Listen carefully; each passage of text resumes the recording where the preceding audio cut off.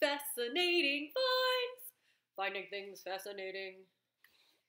So this one comes from the Hasselstroms. I appreciate this. It's from the Popular Mechanics book.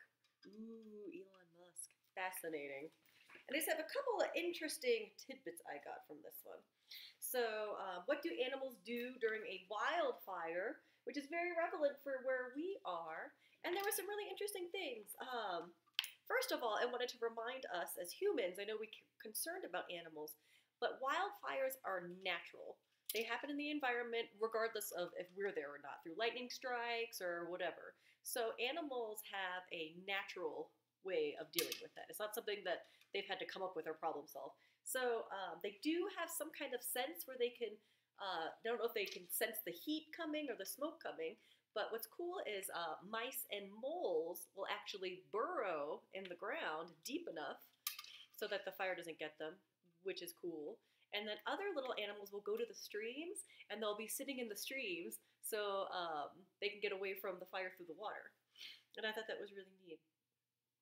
And then another one that they had on this page that was pretty cool is it asks, if a volcano destroys your house, can you rebuild on top of cooled lava? And first off, if you own land, it doesn't matter what happens to that land. If lava flows on top of that land, that's still yours. So you could build off of it. And as my first and second graders know, I'm sure fourth and fifth graders know too, lava just cools into rock. So it says, yeah, you totally could build on top of it, but you're going to have to do all the piping, you're going to have to do all the engineering parts of it, which would be a pain and it'd be really expensive. And do you really want to build where there's an active volcano? Maybe you should rethink that. And then these were really cool.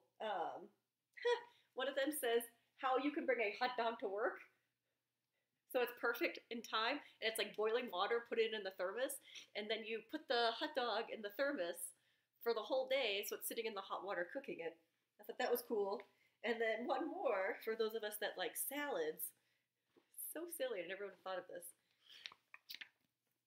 So if you have a big bowl of salad, you want to put an inverted plate at the bottom, and all of the salad dressing, the excess oil, will go under the plate. And so your veggies have a little bit of salad dressing, and they stay nice and crisp, and they don't get soggy. So I thought those were pretty neat. So I hope you guys are doing well. I miss you bunches. Thank you for all of the birthday hoopla. It was quite the day for me, and I really appreciate it. I miss you. Fascinating finds. Finding things fascinating.